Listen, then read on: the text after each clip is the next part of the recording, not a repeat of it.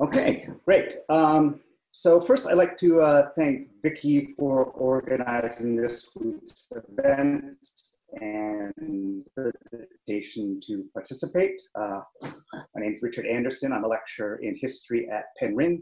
And my talk today is on history of the African diaspora in Cornwall and some of our sources for this history. And I also want to highlight along the way some possibilities for future research, whether this is by volunteer students in the Cornwall Maritime Churches Project, or if there are topics that students want to pursue. So much of this research has been intended to lay the foundation for student-led research for students at Penryn who may want to study the history of the African diaspora in relation to where they are living and studying. So in 20 minutes, I'd like to share some documents for people of African descent in the region for 400 and more years, and highlight some of the prominent members of the African diaspora who have lived in or visited Cornwall. Generally, we tend to think of Black presence in Britain as a post-Windrush phenomenon, even as historians and public intellectuals have pointed to a Black presence in Britain since the time of the Romans. But this raises the methodological question of how do we evaluate the historical presence and size of the African diaspora in Britain and in Cornwall in particular. So some of the main sources we have include church records, baptism, marriage and burials, graves and memorials, newspapers, portraiture, and naval records, including ship muster books. And among these documents, church records can be a key source for two reasons. The first is chronological. Documentation exists back to the Tudor period and the early history of parish registration. The second reason, of course, is that we're looking at an era when society was much more religious today. Then we can look at how Africans and people of African descent were looked upon by the church and what they can tell us about racial attitudes of the time. So a lot of the work with church records draws upon Miranda Kaufman's book, Black Tudors.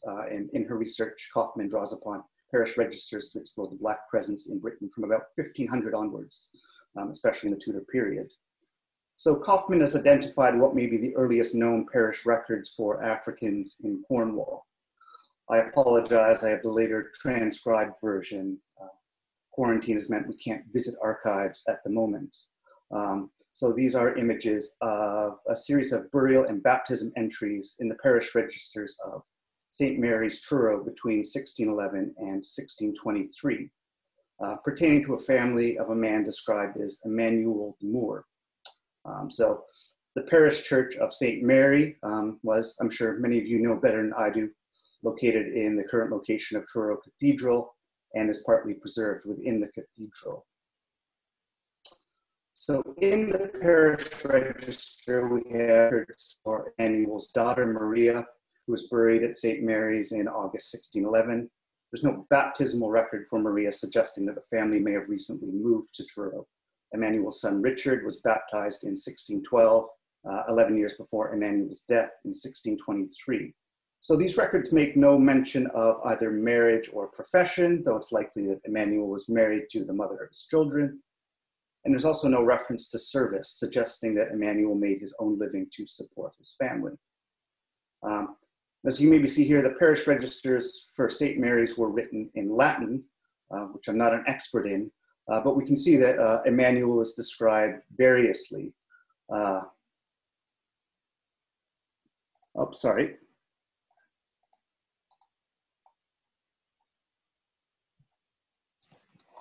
Okay, it says you're not seeing any slides. I have to, give me one moment. I apologize for that. Is that better? Okay. There we go. Apologies. Zoom lets you know in very small font that something has gone wrong. These are the copies of the parish registers for St. Mary's. And so they variously describe a man who's referred to as Emmanuel the Moor in Latin, but also the fact that the parish clerk struggled to find the Latin term for Moor, and hence he wrote Anglese, or which is short for vocat in Anglese, called in English the Moor. So this was a term that originally in the European context described North African Muslims who conquered parts of the Iberian Peninsula from the 8th century. It was also used to describe people from present-day Morocco and Mauritania in North Africa. So within Britain, the term often referred to Black Africans and Muslims in particular. It was often combined with the word black, such as Blackmoor, Blackamoor, and so on. So what this term actually means is sort of shifting in this period. So this description of the Moor is actually quite unique within parish registers from the period. We can infer little about what it actually means in the geographical sense, whether Emmanuel came from North Africa or Sub-Saharan Africa. But it is an era where most people who reached Britain from Africa did so via Portugal, Spain, or Italy. So a methodological question of the project is, well, how do people of African descent or born in Africa identify themselves to us through this type of church record?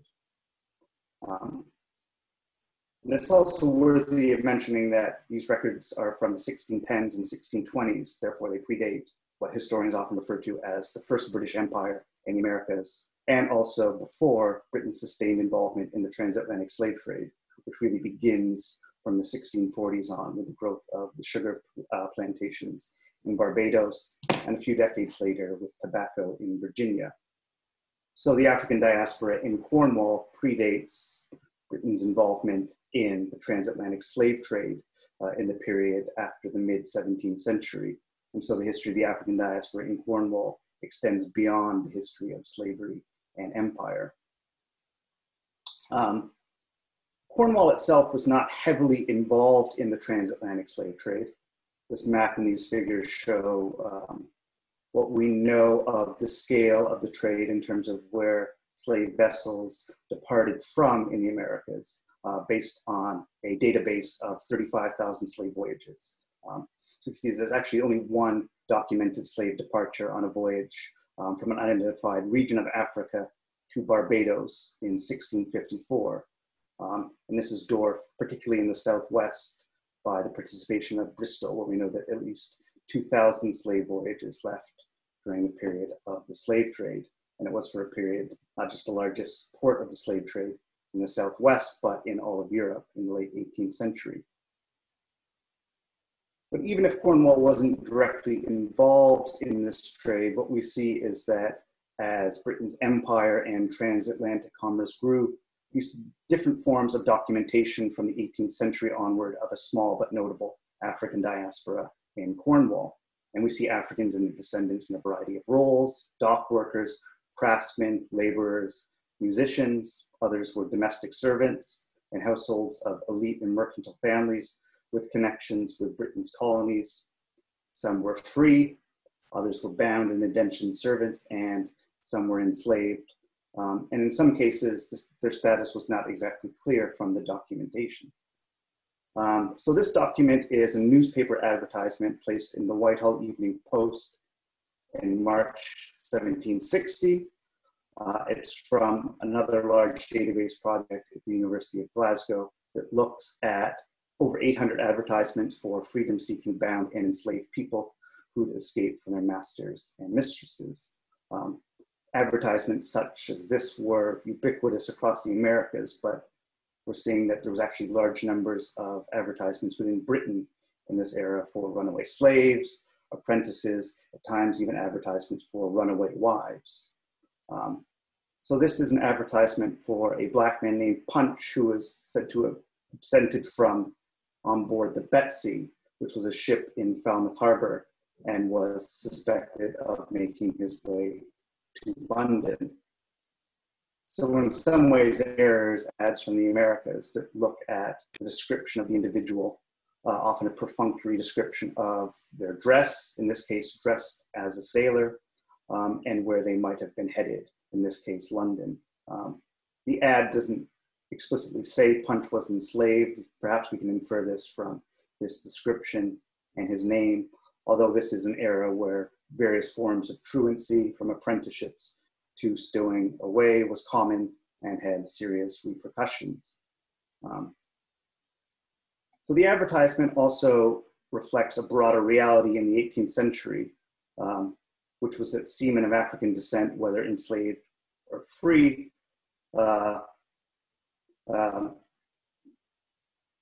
African seamen increasingly manned merchant and naval vessels. While there were comparatively few at the beginning of the century, British captains became increasingly reliant upon Black sailors, especially in Africa and the West Indies, over the course of the 18th century. And so in this period, the Black presence in Cornwall was linked to the region's incorporation into the Atlantic world, and much of the Black presence in the Southwest in this period was related to seafaring. And when we think of Cornwall and the African diaspora, the two best known individuals both came to the county as mariners. The first is Olaudah Equiano, otherwise known as Gustavus Vassa, who wrote what is perhaps the canonical account of enslavement in the English language, his interesting narrative published in 1789.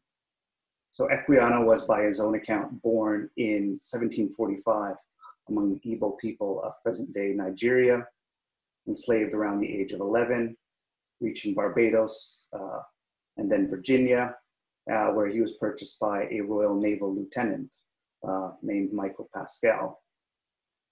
And he accompanied Pascal as a valet around the Atlantic during the 7 Years' War, before coming to Britain, where he was baptized in London in 1759. And this is an extract from his account where he arrives in Britain for the first time in Falmouth. He talks about the pavements of the streets, and it's also the first time in his life where he sees snow, which at first he thinks of as salt. So Equiano reached Falmouth enslaved, though within a decade he was able to purchase his own freedom. He spent most of his life at sea. So this is a map of basically the itinerary of his life around the Atlantic. So both as a slave and free person, he's crisscrossing the Atlantic. And this includes a rather ill-fated Arctic expedition before he wrote an autobiography in support of the abolitionist cause, which became a bestseller. So his life is in many ways exceptional, and he's only in Cornwall for a brief period of his life. But his life is also reflective of how many people of the African diaspora reached Cornwall by way of seafaring, including Black servicemen, both enslaved and free in the service of the Royal Navy. And so the naval connections of Cornwall and the African diaspora is reflected if we shift from Equiano to perhaps the most notable member of the African diaspora associated with Cornwall historically, Joseph Antonio Emedy. So Emedy has received considerable attention regionally over the last 15 years, perhaps less known beyond Cornwall, but we can see stories of his life in the Falmouth Packet, Cornwall Live, and so on. So the painting here is the only known image of Emedy held in the collections of the Royal Cornwall Museum. So the standard account of his life is that he was born in Guinea, West Africa, around 1775, sold into slavery as a child or teenager, taken to Brazil by Portuguese traders, brought by his master to Brazil. At some point, he was taught to play the fiddle. He became second violin in a Lisbon opera house.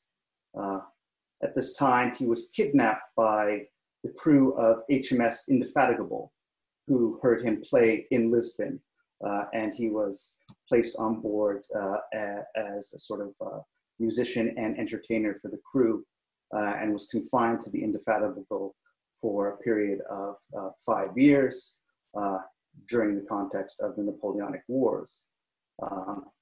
He disembarked in the home port of the Captain, Falmouth, in 1799, and for the remainder of his life, he established a musical career primarily in Falmouth and Truro. And so I'm sure Amity might be an individual who's known to you. His life is commemorated in memorials in both Truro Cathedral in 2015 and the Church of King Charles the Martyr in Falmouth. And his life is also known to historians, and he appears, for example, in the Oxford Dictionary of National Biography. A lot of the writing on him is focused on his musicianship, his musical career in Cornwall. And so his biographer has written a book, Music and Musicians in the Early 19th Century Cornwall. And he's very known in his time for his composition and skill as a composer, but also the fact that none of his compositions are known to have survived. What interests me about his life from an Africanist perspective is some of the ambiguities, but also the fact that there might be possibly more that we can know about him. First, we have only one second-hand source that mentions his African birth and enslavement. This is an 1855 autobiography from James Silk Buckingham, who was a Cornish-born author and traveler. So he wrote of Amity that the history of this musician is too remarkable to be passed over in silence. He was born in Guinea on the west coast of Africa, sold into slavery to some Portuguese traders, taken by them to the Brazils when quite a boy, and ultimately came to Lisbon with his master. So that description, unfortunately, is largely devoid of detail. For one thing, the term Guinea was used very broadly and unevenly in this period. Really, it's a place that existed mainly in the minds of European cartographers rather than an identifiable location within Africa. We can see this in some maps from this period where Guinea is sort of applied very broadly as a toponym. And Alauda Equiano himself noted that this is a name for a span of coast of several thousand miles. So in terms of Amity's birthplace, there's quite little we can know. This period in Brazil is similarly opaque. He arrived in a quarter century where over 500,000 enslaved Africans arrived in Brazil, broadly from the Amazon to Rio de Janeiro in the south. So there's perhaps a prospect of knowing more through Brazilian sources, but a lot of what he spent his time doing in Brazil, where he resided, is very much open to speculation. So there are two other sources that illuminate, but in some ways complicate our understanding of Amity's life.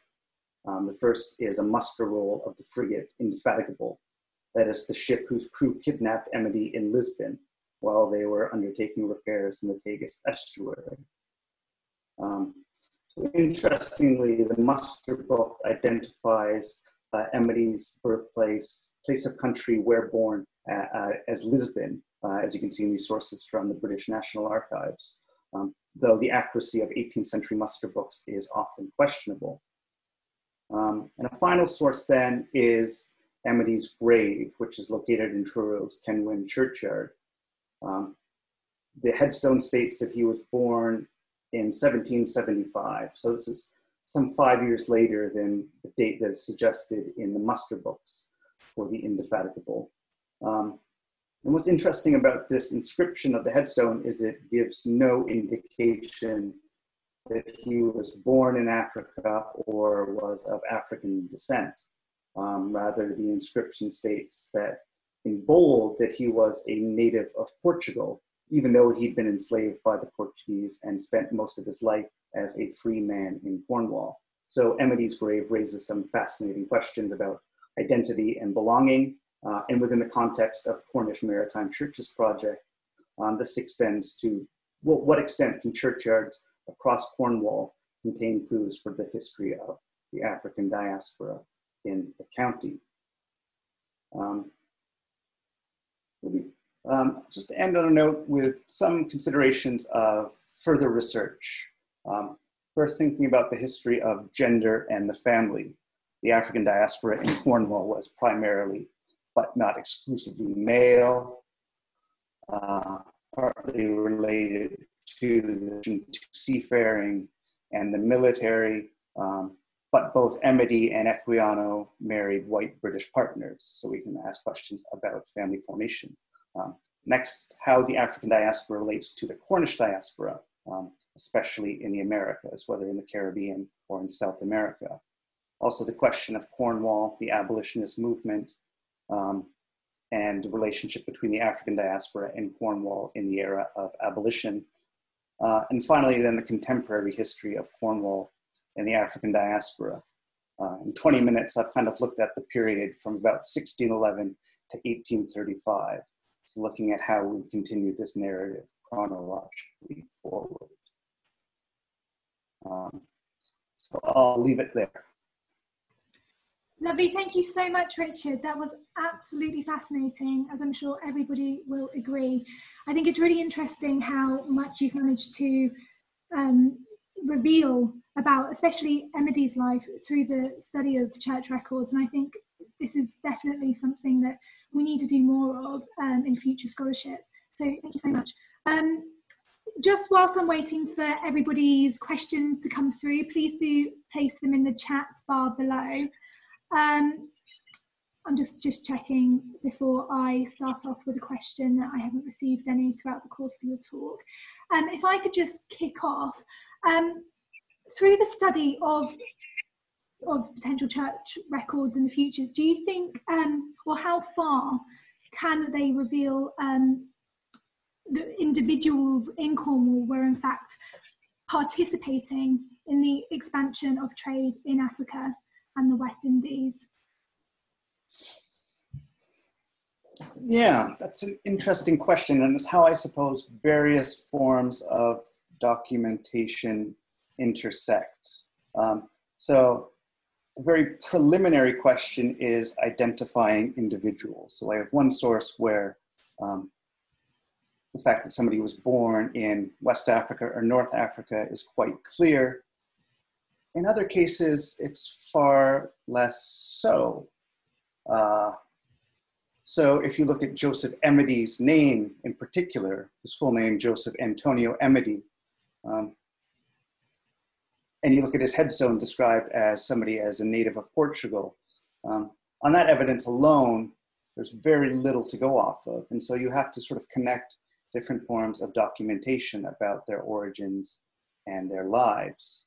So it's possible where we can connect parish records, later census records, and then ship musters, however inaccurate, that might describe where an individual is born. So really, I think the challenge is bringing together different forms of documentation. In terms of churchyards, this is one aspect where this project is quite fascinating. I talked to some staff at Crescent Curnow, and they were of the opinion that actually, if you look at churchyards, you look at cemeteries across Cornwall, you'll see a much more broader and sustained African presence across the county than perhaps we know. So it's a fact of, when we can, actually getting outside. But it's a question of what information is there, what's relevant, Perhaps it's interesting that churches don't dwell on this aspect, the racial background of its members. Lovely, thank you, Richard. I've just got another question from Linda, who has asked, was there only one reference to Emedy as being of African origin? As far as I know, and that's this autobiography of James Buckingham, who was born in Flushing, was something of an adventurer himself, had spent a lot of time in various parts of Asia and in Egypt. He knew Emedy in the first decade of the 19th century. He undertook music lessons with him in Falmouth. This account's written in 1855. So this is 20 years after Emedy's death. It's of course 20 years after abolition in the British Empire. As far as I know, that is the only reference. And in some ways it's problematic because when you look at sort of shorter accounts, this is the basis for what we know about Emedy and is taken as concrete, whereas I don't think that's necessarily so certain. Thank you. And also, is there another sorry, just trying to, is there any more information on the descendants, perhaps? Yeah, I think he has 8 or 9 children. You know, some of them are known. So I think in terms of creating a family tree for him, and in terms of, you know, the surname within Cornwall, I think that is relatively easy to trace. The difficult aspect is perhaps, well, how does he fit within the society of Lisbon in the 1790s? What types of documentation might we have for him there? How much can we run with this name, which is a Portuguese name? It may have been the name of his master. In the context of Brazil, it might have been the name of a godparent if he was baptized in Brazil. There's some reference to him receiving a Jesuit education in Brazil. That would be quite unique, and I haven't really found evidence to back that up too much. I'm sensing a lovely research trip after lockdown is lifted. Yeah, well, this is the thing too. And then if you can get students who may also want to go to Portugal or Brazil, then yes. I'm sure lots will be keen. Leslie has said she's come across someone from Milan near Falmouth who was involved in the slave trade, investing in voyages out of Bristol. That's very interesting. And also Linda has asked, what about the reminiscences of Camborne by, is that William Tuck or W.M. Tuck, where he refers to Emady as an African Negro? That's probably Okay. an aspect of that. No, I wasn't, familiar with that source, and it's sort of what's interesting is the networks in which people lived and what they can collectively say about where people were born. We know, for example, in the case of Olaudah Equiano, there's some debate because he says he was born in what's now Nigeria.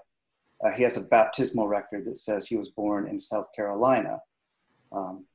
But people who knew him in London within his lifetime knew him as Equiano the African. And if you were not born there, this would have likely come out. So perhaps there are other references that I'm not aware of people who interacted with Emady within his own lifetime.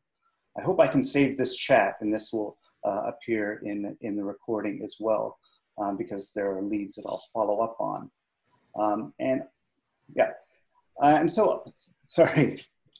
Oh no, I was going to say, I'll just make sure that I place all of your references as well when I put this recording up on YouTube. So any extra information you want to place in that comment, Richard, you can do.